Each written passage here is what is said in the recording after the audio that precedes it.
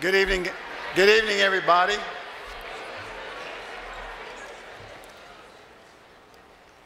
May I please ask that you silence your cell phones and other electronic devices, but I do encourage you to tweet, and the hashtag is It's Your World.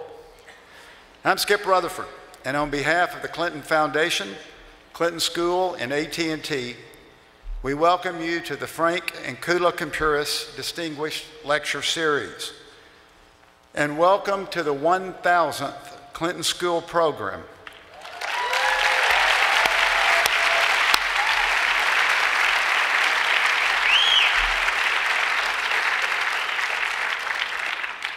Under the outstanding leadership of Nikolai DePippa, who runs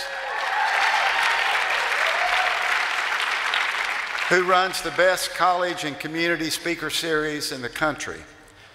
And thank you to our many volunteers who help support our students and the Clinton Center programs.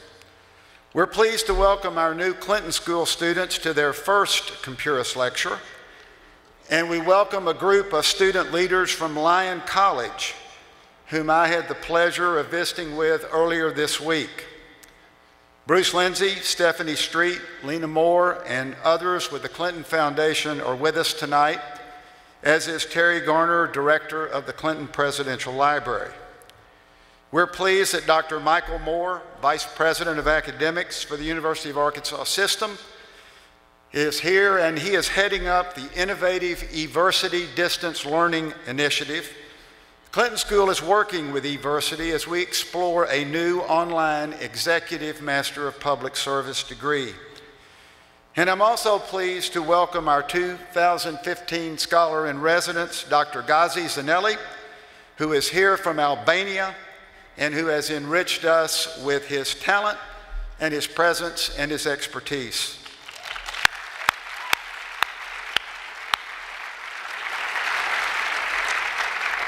And a very special Arkansas homecoming greeting to our good friend Joy Sakubin, who is working with Chelsea in New York. Senator David Pryor began this speaker series on September the 18th, 2004, featuring Senator Bob Dole. And exactly 11 years later, we are pleased to welcome Chelsea Clinton. In 2006, Dean, Drew, and Catherine Ann began the Kumpuris Lecture Series in honor of their mother and in memory of their father. And for that, we are all grateful. What a gift it is for our students, and what a gift it is for Arkansas.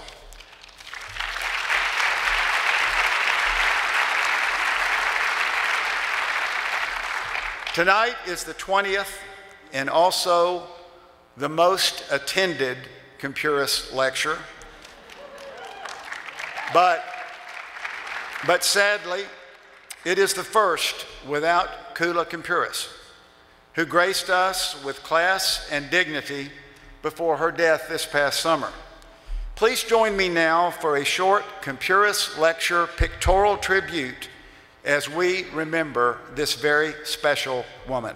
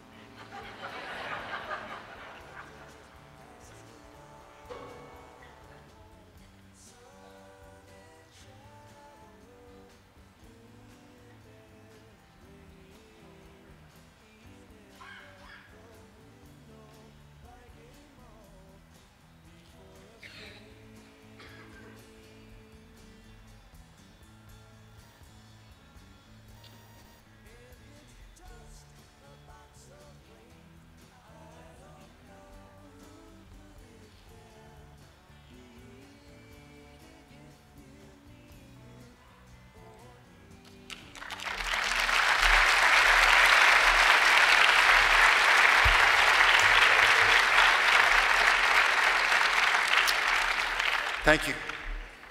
Chelsea Clinton was born in Little Rock. When she was in elementary school, she played third base for her team in the Hillcrest Softball League, with her parents and grandparents cheering her from the stands. Like her mother and her father, Chelsea was and is very much a part of our lives. Moving to Washington when her dad was elected President of the United States, she has become, in her own right, one of the nation's strongest voices for women and girls, and a powerful advocate for civil rights, equal rights, and human rights. She received her bachelor's degree from Stanford, master's degrees from the University of Oxford in Columbia, and a doctorate in philosophy from Oxford. She and her husband, Mark, are the proud parents of a young daughter, Charlotte. Her book, It's Your World, Get Informed, Get Inspired, and Get Going, was released just this week. She will speak about it for a few minutes, and her remarks will be followed by a conversation with Stephanie Street, the executive director of the Clinton Foundation. And at the conclusion of the program, Chelsea will be signing books. Now please welcome back home to Arkansas, the 1000th Clinton School Speaker, Chelsea Clinton.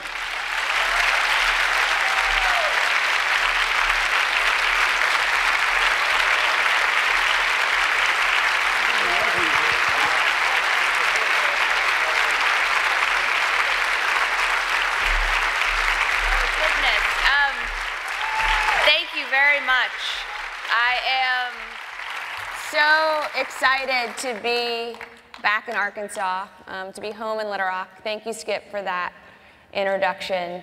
I am deeply honored to be the 20th speaker in the Kumpuris lecture series and to be the 1000th public speaker affiliated with the Clinton School of Public Service. And I have to say, I'm quite pleased that more people came to see me than came to see my parents. So thank you. We are a fiercely competitive family. That's probably no great surprise. Thank you to the Kumpuris family for bringing so many people to speak in Arkansas. I think so many for the first time, and for giving me an excuse to come back. Thank you to AT&T for supporting this program. Thank you to Stephanie Street and her amazing team at the Clinton Presidential Center, and to Bruce Lindsay, who's the chair of the Clinton Foundation. It is just such a joy to have brought joy back and to be with so many familiar faces.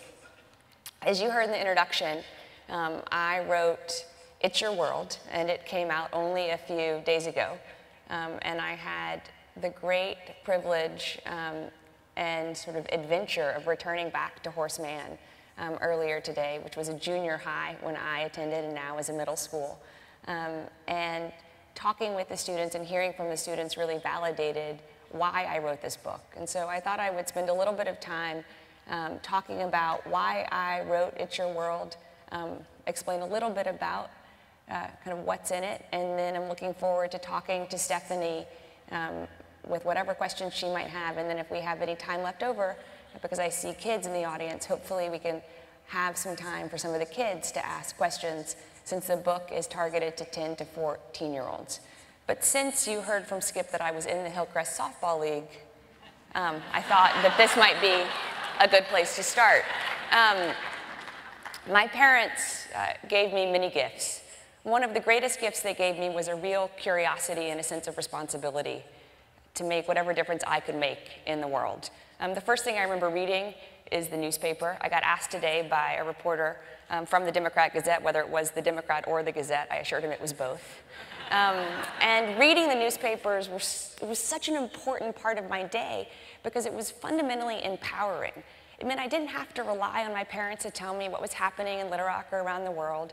I could inform myself. I could start conversations on the way to softball games, or on the way home from softball games, or on the way to school or ballet, or on the way home, or at lunch after church on Sunday, because my parents were always talking about the world. And they expected me to be informed. They expected me to have an opinion. They expected me to be able to make an argument about why I thought my opinion was right about why I wanted to see some change happen, whether it be in my school or in the world writ large. So I loved reading the newspapers. I also admittedly loved reading books. And when I was 10 or 11, I read a book that had a profound impact on me called 50 Simple Things Kids Can Do to Save the Earth. And it had such a big impact on me because it treated me seriously. It didn't talk down to me. It didn't patronize me as a kid. It treated me as if I were someone who could make a serious impact in our world. And it informed me with what was happening regarding climate change and pollution. And it equipped me as a little girl in Arkansas with real practical suggestions of what I could do to make a difference in the world. And so I started following what the book suggested. With a group of students and a couple teachers at my elementary school, Booker, we started a recycling program. I obsessively cut up the plastic rings on 6-pan packs of soda. Yes, some of you may have done the same thing or had kids in your life who did the same thing. Some of the ones I cut up, I glued onto construction paper, and I would walk around our neighborhood, or I would kind of walk around the church, or I would walk around my grandparents' neighborhood and hand them out, hoping that if I showed how easy it was to help ensure that a bird or a fish on the Gulf Coast in Louisiana or Mississippi wasn't going to choke on a plastic soda ring, hopefully others would do the same. And that sense of activism was a real gift from my parents, that getting informed was important, but trying to make a difference in the world really mattered. I also learned that from my grandmother, whom I know some of you knew. She moved to Arkansas when I was 7, so the same year that that softball picture was taken. And she was such an important part of my life. Many reasons, but most of all because she embodied her adage that life is not about what happens to you, it's about what you do with what happens to you. This was taken almost 90 years ago.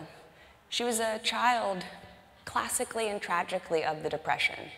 Her parents had abandoned her twice before the age of 8. They shipped her out to California to live with her grandparents. Her grandparents, as soon as she was 14, told her, "You're an adult, you have to support yourself." And so she had to get a job working as a maid in someone else's home. Thankfully, her employer still supported her desire to go to school. So she would wake up in the morning, do half her chores, go to school, come home, and do the second half of her chores. She was so determined to have an education. And although she'd had no model in her life of what a warm, loving, supportive family looked and felt like, she imagined that she could create that home and environment for her children, and she did. So although she was born before women had the right to vote in our country, she lived long enough to vote for her daughter for president.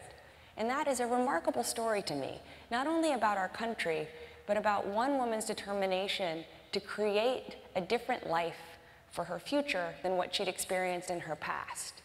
And so that her granddaughter was always aware that lots of kids across the world didn't even have schools to go to, couldn't have had the same opportunities that she did to both go to school and go to work. And so not only was reading the newspaper and reading books part of my consciousness as a kid, so was listening to my grandmother and realizing how lucky and fortunate I was. So as I was thinking about becoming a mom, about kids, and talking to, maybe I'll just stand right here, because if I move, weird sounds happen.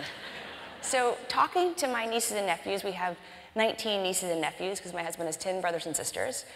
So talking to my nieces and nephews and other kids that we knew, I realized lots of kids have that same curiosity. Lots of kids have that same sense of responsibility. And I think kids in general are more perceptive to what's happening in the world around them than often adults think they are. And so I wrote It's Your World because it's what I fundamentally believe. As much as the world is about those of us that are older, it's more about young people because they're going to live in it for longer, and I think young people really understand that. And so I wrote it not only to talk about some of the big issues in the world, but also to help elevate and celebrate some young people who are doing amazing things to help their families and their communities be healthier, to be safer, to be more equitable. to help our world be safer, more equitable, and more sustainable. And so I want to tell you about a few of them, and then if Stephanie or some of the kids have questions about more of them, I'm happy to share more stories as well. So this is Haley. Haley's from Arizona. When she was 7, her dad was diagnosed with diabetes for many of the same reasons that my grandfather was diagnosed with diabetes. He didn't eat very well, he was overweight, he didn't exercise, and yet Haley knew that if her dad could eat better and yes, exercise a little bit more, he had the chance of controlling and even reversing his diabetes. And so she told her parents, remember she's only 7, she told her parents she wanted to cook. She wanted to learn how to make healthy meals and help her dad be healthier. So her parents said, okay, if you can figure out how to do that in a way that's safe for a 7-year-old, and you can figure out how to do that in a way that works within our family budget, you can be the family cook. So she started cooking and she realized she loved it and that her dad loved eating what she made. And so she started helping other kids she knew become cooks for their family. And then she started an online kids cookbook. And then she got hired by Hyatt hotels to completely reshape their kids' menu in hotels across the country. So that's a remarkable story to me for a few reasons.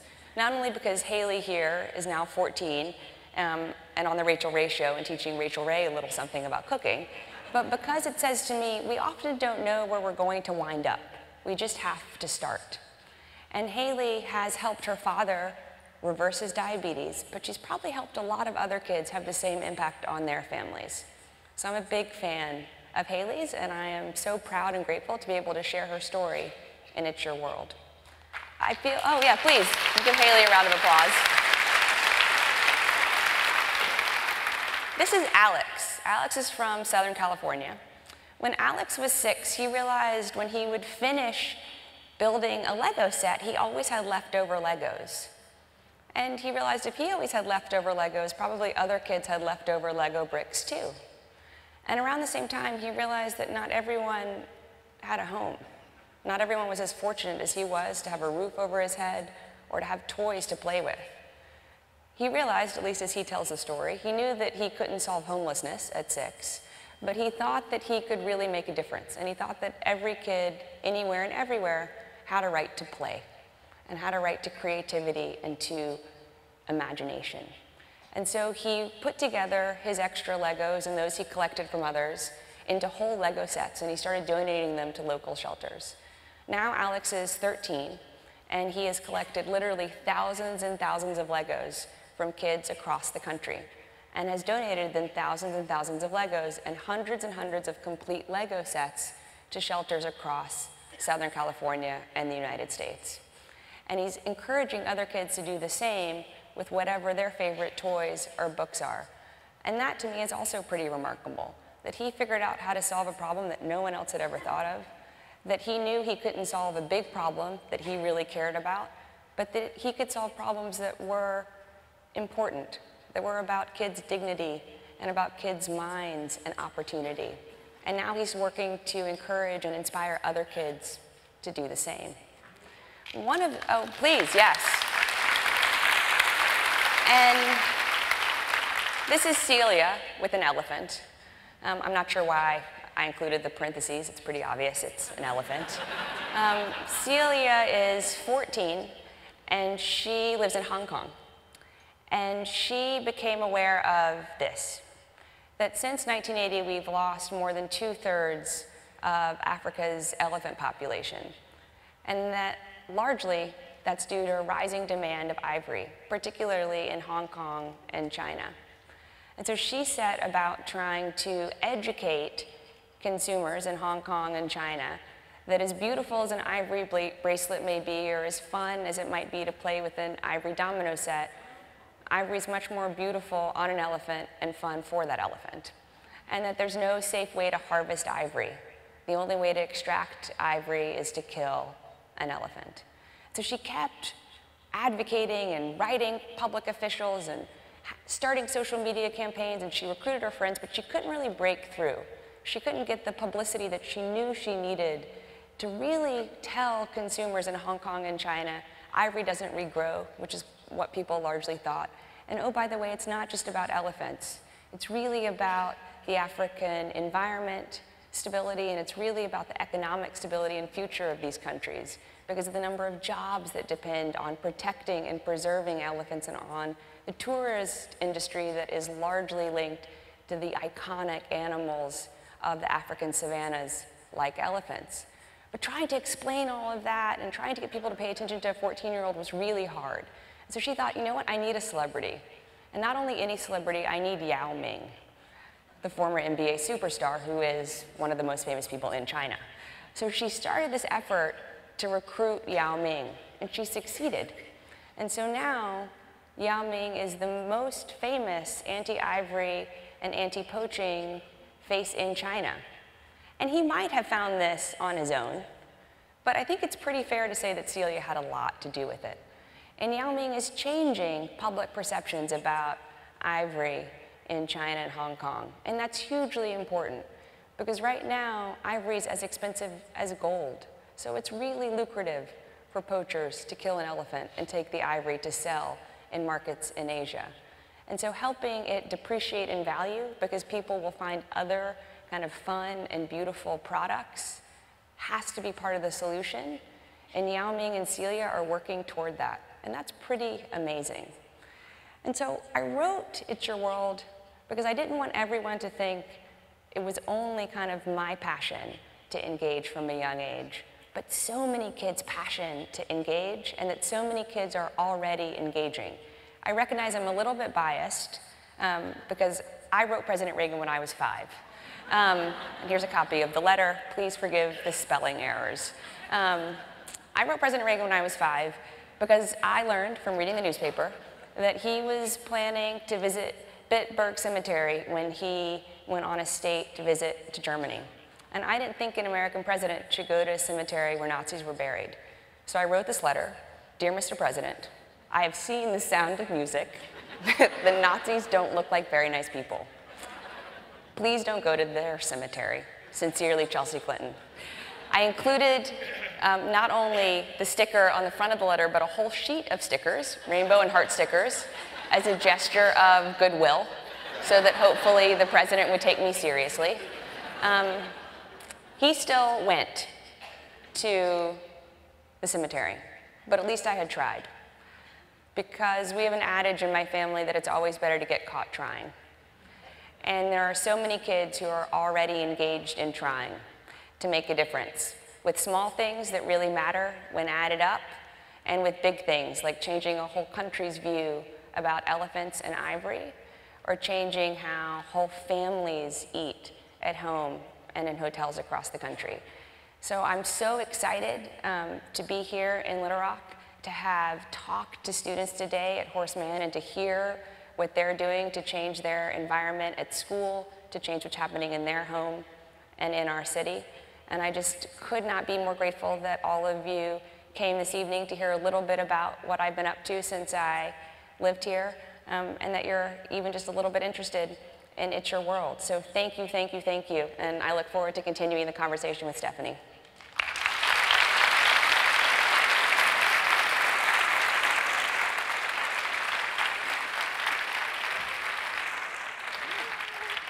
Where should I sit? You sit right here. Okay. Okay. All right. Well, Chelsea, welcome back to Little Rock. It's Thank so great having you here. You talked a little bit about your motivation in writing the book. My first question really is more about being a mom. I have a really important job at the Clinton Foundation, but my most important job is being a mom to 3 fabulous daughters. What I'd like to ask you is, how has being a mom, Charlotte's mom, affected how you view the world and your priorities and perspectives? Well, certainly my most important role in my life is being Charlotte's mom. And I am so grateful to be her mom. I can't even remember what my life was before I was her mom. And I didn't know that I could care more intensely about anything I already cared about until I became a mom. And somehow the space that just expanded in my heart for my daughter and in my head and my soul seems to have created more energy and purposefulness toward what I was already working so hard on.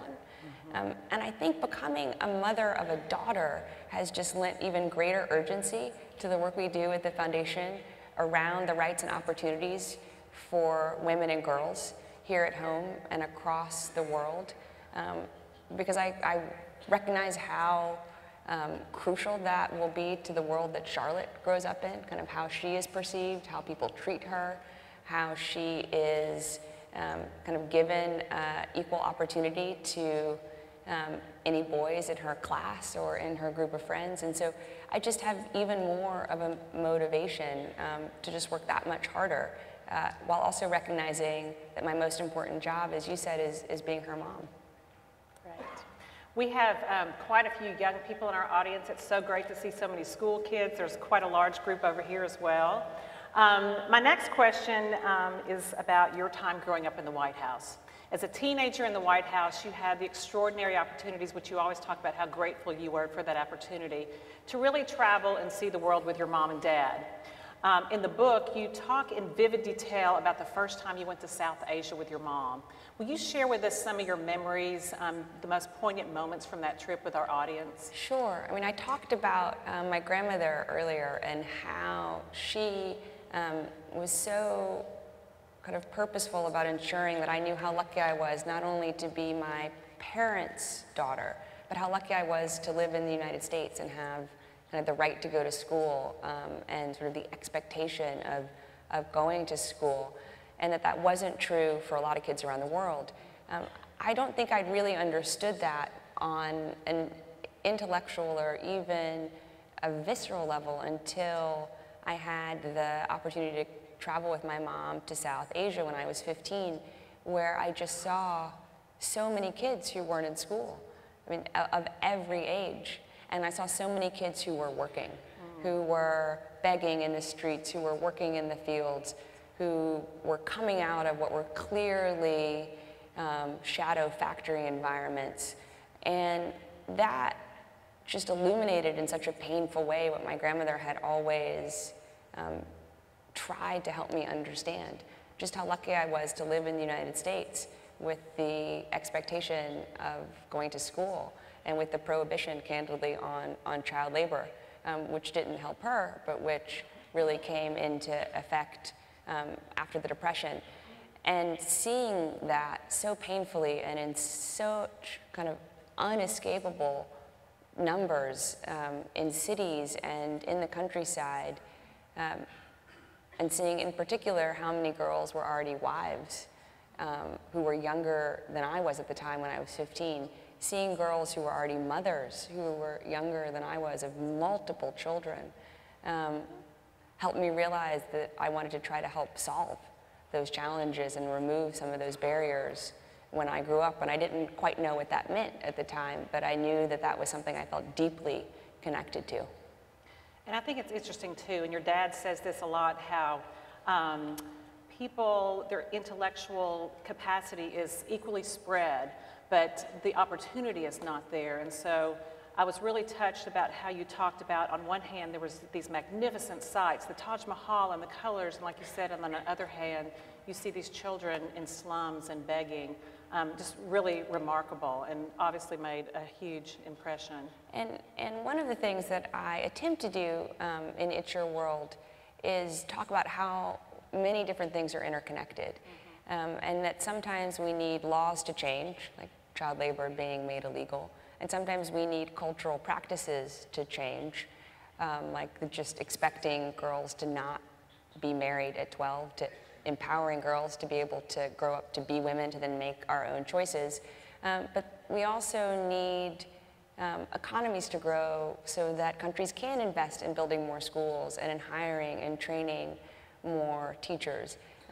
Because I think too often we oversimplify things for kids, and I hope that it's not so complicated, but I hope that the ways in which kind of disease and poverty and perceptions around women and girls are all barriers to girls going to school, kind of growing up and being able to define their own dreams, is something that kids really understand, so that they know, well, if I really care about clean water, that's actually helping on girls and women rights. If they really care about clean water, that is really helping fight poverty, because it's all connected.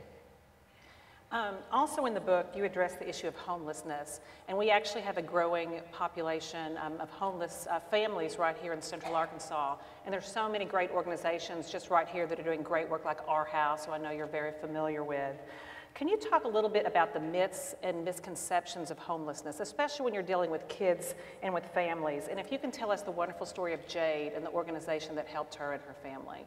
So thank you, Stephanie. One of the things I try to do in It's Your World is kind of break down what are kind of myths in popular culture, particularly in the United States, on many different fronts, including on homelessness, where I think kind of we have this view that only sort of single men are homeless. If you look at if you Google homelessness, you just see pictures largely of single men, as one example. And if you look at sort of social studies textbooks that are at use, at least in New York, that's really what you see, kind of as being kind of the image through which the homelessness challenge is explained to students in New York public schools. And yet we know tragically so many people who are homeless on any given night are families, are children.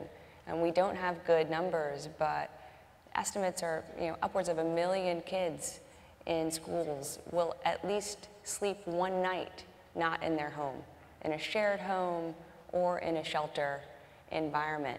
And I think it's important that we understand how traumatic and stressful that is for children, and how, of course, that affects how kids are in school. It's not only about what happens outside of school, it's also about how what happens outside of school affects them in school. And so I write about that so that I hope kind of kids really understand that, not to look around the school and try to figure out, who didn't sleep at home last night or who may not have a home, but to be more sensitive that we only know what people choose to share with us. And we all need to have that humility and empathy. And Jade is a remarkable young woman, and her family didn't have a permanent home for months, and it was really starting to affect her academic performance. And she was really stressed out. She wanted to do well in French and math. She wanted to keep up the grades that she'd had, but it was really hard to be able to find a place to do her homework. It was really hard to be able to concentrate on taking a test if she didn't know where she was spending the night, or if she was sleeping in different places night after night. And she was connected with an organization, Girls Inc., that recognized that helping her, supporting her, and empowering her, of course, was about ensuring that she got whatever help she needed in school, but it was also about what happened outside of school. And they helped her family find a stable housing environment. They helped her mother find a job so that she could afford a stable home for Jade. They helped her navigate through the college process, and now she's at Boston University. And she is an advocate for that approach to help other young people, and particularly young women who are especially vulnerable in those situations. And so I think Jade is really remarkable. And I loved your story of Alex and donating his Lego bricks, because there's really so much that kids can do. Kids have great ideas. Kids are really smart. And one of the things I love about your book, I read the whole thing. Oh, thank you, Stephanie. I read it, and what's so great, and when you all buy the book tonight, and especially for you kids, at the end of each chapter, Chelsea has a sort of a to-do list, a list of places where you can volunteer, a list of concrete things that you can do, of people to contact. So that's a really great resource. Well, and I mean, as I talked about earlier with 50 simple things kids can do to save the earth, it was really important to me that there be actions connected to each of the challenges, and that all those actions are on an equal plane, because I think every action matters. So whether it is standing up to a bully in school and creating a safe space for your friends to talk about whatever might be challenging them, whether it is joining a social media campaign, signing a petition online, helping to elevate and raise awareness, or whether it is collecting Lego bricks, or volunteering at a soup kitchen, or volunteering to register homeless people to vote, because homeless people still have a right to vote in this country, which is not true in every country where you have to have an address to vote. there's so many ways for kids to be engaged and involved in whatever it is that kids care about. And oftentimes people ask me, well, what do you think kids should care about? And I say, well, kids already care about whatever they care about. You know, we as adults need to ask kids, like, what do you care about? And then I think it's our responsibility to help kids find ways that make sense for them and their families to engage, to make a productive difference in the world today, and not just tell them they have to wait until they're 18 to vote or wait until they're older to have money to contribute, that they can make a difference here and now. Great. You talk quite a bit about education throughout your book. Can you tell us a little bit what you remember about your educational experience right here in Little Rock, Arkansas, and maybe share if you had a favorite teacher or two or three? Oh gosh. Well, I gave her a shout out today, but she's pretty remarkable. My first grade teacher, Dr. Sadie Mitchell. Oh yes, hi, Dr. Mitchell. Was a remarkable teacher, and she was great because she really helped me learn how to read my first chapter books. So she helped unlock this whole world for me. My fourth grade teacher, Mrs. Porter, was the first person that I remember who really challenged me to figure out how to think critically. And whether that was in my report on Egypt or just kind of learning about American history. I loved my fifth grade teacher, Mrs. Kelly, who was the single most glamorous person ever.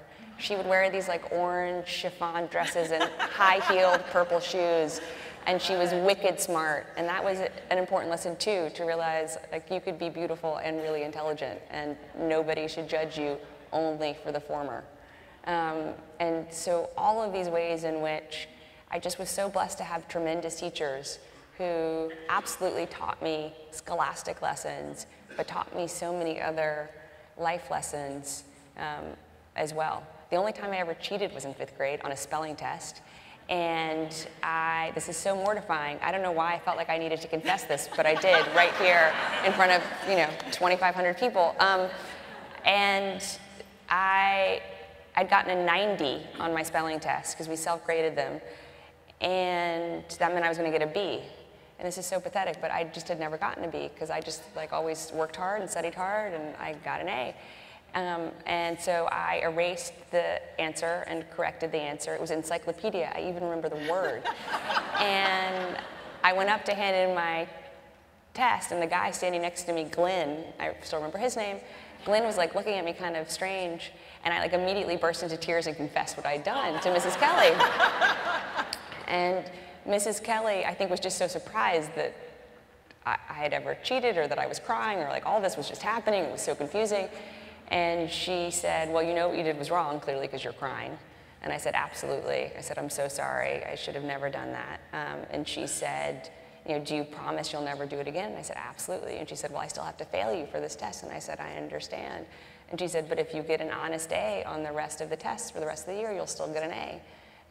But if you don't, like, I'll have to fail you for spelling as a subject.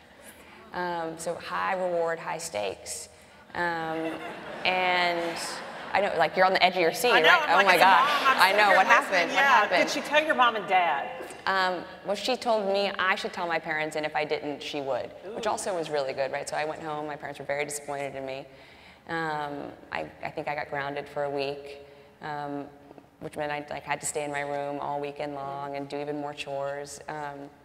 And I wound up not getting perfect scores on the rest of my spelling tests. So I got an A- or a B+, but I remember it wasn't a perfect A. But I was so proud I'd done the right thing. And that was such a better lesson. Sure. And I was so grateful that kind of Glenn looked at me kind of oddly, because I don't think Glenn knew what was happening, but I knew I had done something I wasn't proud of, and that was also a real lesson too. Like, if you're not willing to kind of stand up and defend what you've done, it was probably not the right thing. So Mrs. Kelly was a great teacher. A lot of the book focuses on what young people can do, but you also tell a story about never being too old to make a difference. Does anyone out here know what a solar mama is? Have you ever heard that term before? I guess not. So will you tell us what solar mamas do and talk a little bit about the fabulous organization Barefoot College and how they're working to solve the issue of energy poverty in the developing world? And I have to mention that I know Barefoot College, Skip, is one of your great partners where your students work during their practicum projects.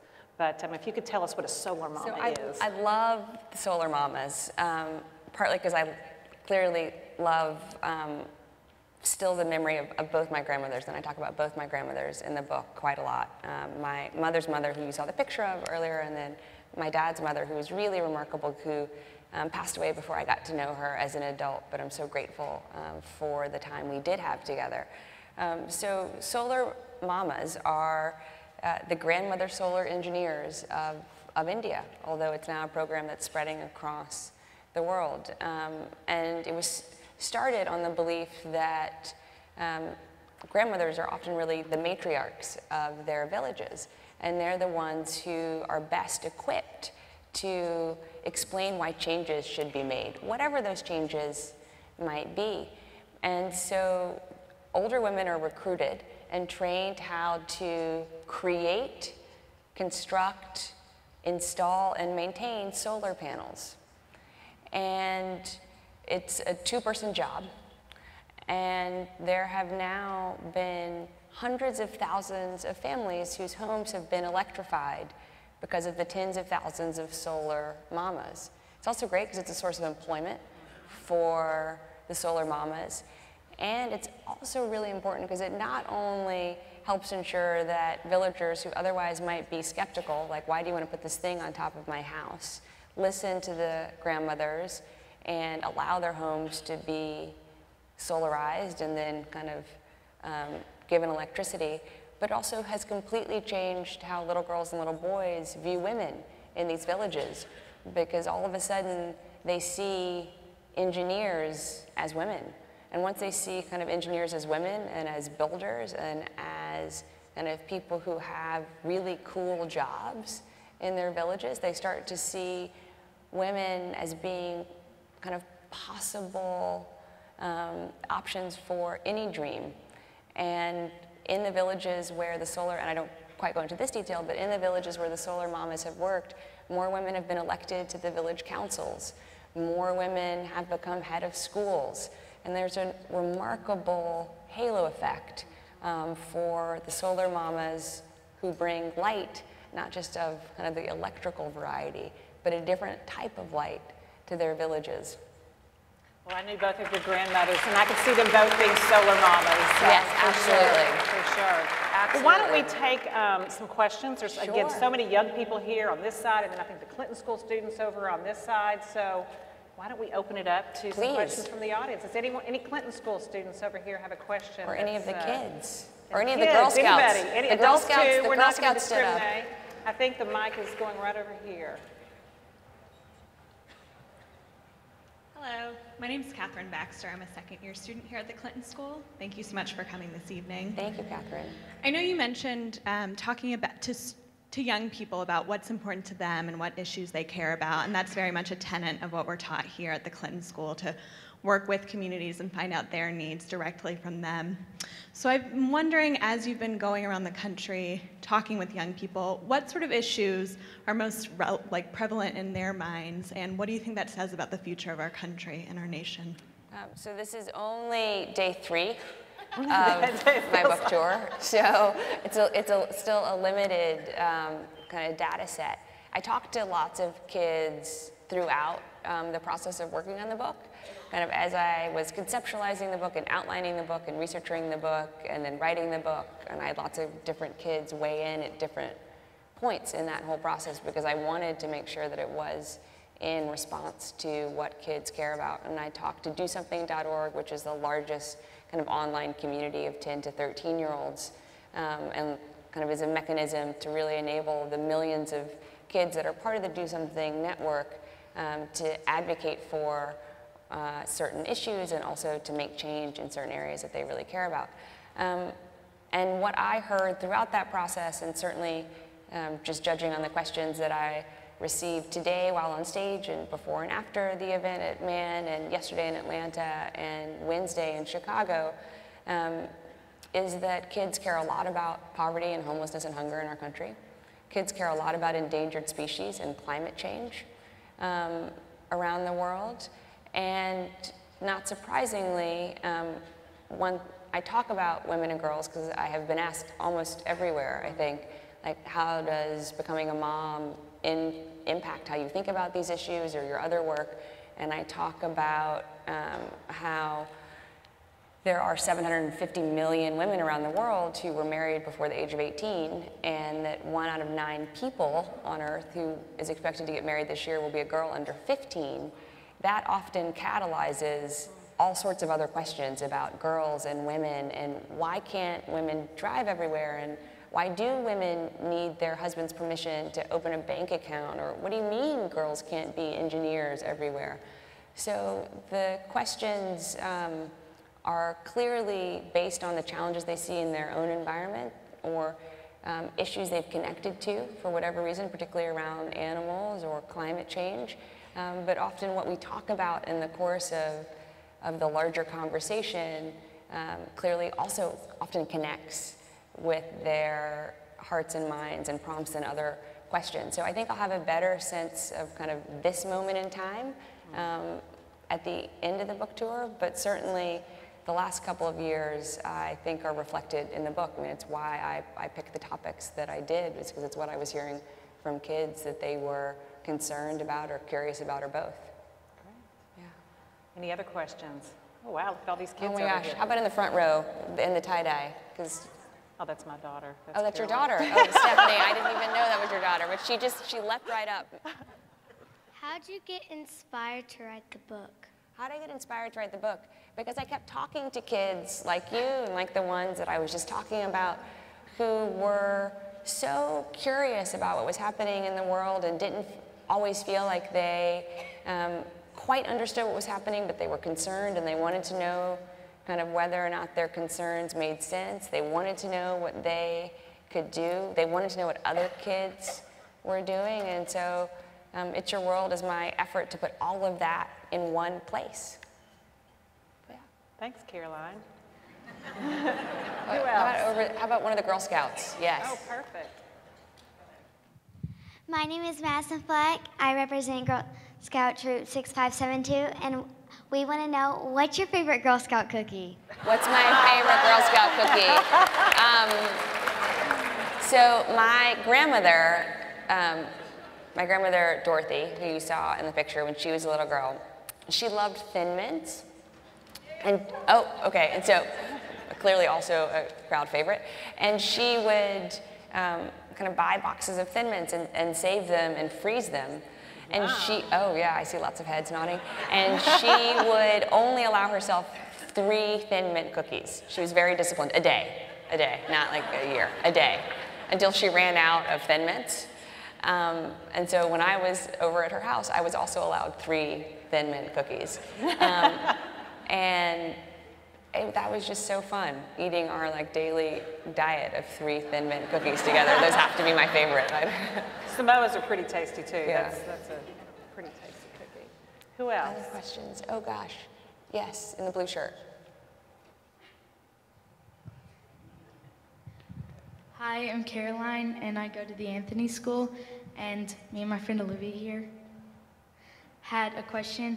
How do we as middle schoolers help spread awareness about the problems in our community and how to help get people excited? Yeah. I think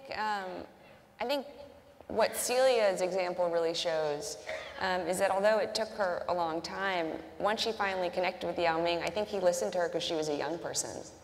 I mean, candidly, I don't think if she'd been older, he would have probably taken her meeting.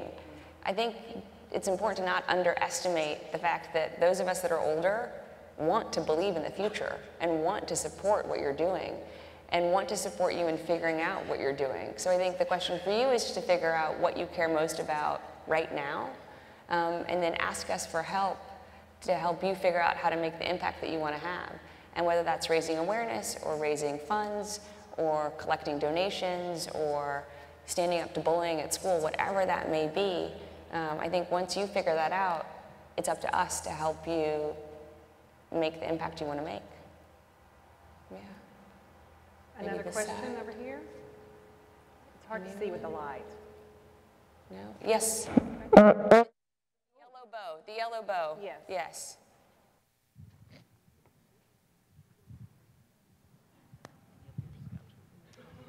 Okay, my name is Erica Grace Holmes, and my Girl Scout troop is 6659. And I have 2 questions. What was your favorite subject in school? All right, that was question 1. What's question number 2? Question number 2 is, what did you play when you were a little girl? So my favorite subject in school changed, admittedly. So when I was elementary school, my favorite subject was science. I loved science. I mean, I loved history, and I begrudgingly loved spelling after that story. I loved math. But I loved science, and I loved my science reports and projects, and science felt like it was always this magical discovery because I was just learning so much about the world. As I got older, I still loved science and I loved math, but I really came to love history. I think because I loved understanding how people had solved problems in the past. Maybe also connects to why I love science so much, because it was about solving problems too. And I think the best part about kind of my job with the Clinton Foundation is we think about how to break down big problems in global health or around women and girls into smaller problems that we can solve, hoping that if we knock down enough of the smaller problems, we'll help solve the big problems. So I loved science when I was probably your age, and then as I got older, while I still loved science, I really loved history, and I wound up majoring in history in college. And when I was little, I'm really grateful that my parents believed that physical activity was important, and they also believed being healthy was important, so I wasn't allowed to eat sugar cereal when I was little or to have candy when I was little, which at the time drove me nuts, but now as a mother I'm so grateful for, because I realized that that really worked. So I hope it really works with Charlotte. It's more challenging with my husband because he's 10 of 11 kids, so I think by the time his parents got around to him, they were sort of like, oh, just like eat dinner, whatever. So we're working on his healthy eating habits, so hopefully by the time Charlotte's kind of aware of what's happening, we'll be on the healthy eating track as a family. But to your question about playing, I clearly played softball, as you saw. I took ballet really seriously when I was a kid and all the way through high school. I played soccer. I played volleyball for a year at Horace Mann. I was terrible. Somebody remembers. Oh, you did? Oh, it was not a reflection on you, ma'am. It was so not a reflection on you. I mean, I was really not good, but I came on time to practice. And I worked really hard, but I was so not good that I didn't even make the team in 8th grade. So, but I loved sports, and I loved playing softball. I loved playing soccer. I loved ballet. I even loved my time on the volleyball team, even though I was clearly the worst person on the team. Oh yes, it's okay. So I loved sports. What sports do you play? Volleyball. See? Yeah, it's okay. You're gonna do us proud. You're going to do us proud. Yeah, thank you. Well, I think if it's okay, I'm going to ask the last question because our time is up. And Chelsea, you've given us so much to think about. And again, I just want to say thank you for the very practical tools and concrete ideas and suggestions that your book will allow all of us to really make a difference. But if you could leave us with one thought tonight, if you'd like people to leave here with one thought, what would that be? That with a little information and help from adults, kids really can make a difference. And that we really have to start conversations with kids, I believe, by asking them what they care about. Because at least the kids that I know are already so aware of what's happening in the world around us. And I think it's up to us to help them realize that they're already able to make a difference and to empower them to make that difference. And ultimately, that's good for all of us. Not only for the world in the future, but for the world today. Right. Well, please join me in thanking Chelsea for this wonderful program tonight. Thank you.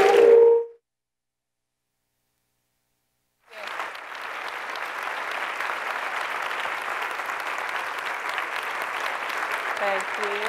I'd also like to say, again, a very, very heartfelt and special thank to the fabulous Kumpuris family for making this lecture possible. AT&T Arkansas, my wonderful friend and partner Skip Rutherford, the dean of the Clinton School. Chelsea is graciously going to sign books, so we're going to go get prepared for that. And if you will exit to the room to the right, you can get your books there. And thank you again. Enjoy your evening. Thank you for being with us.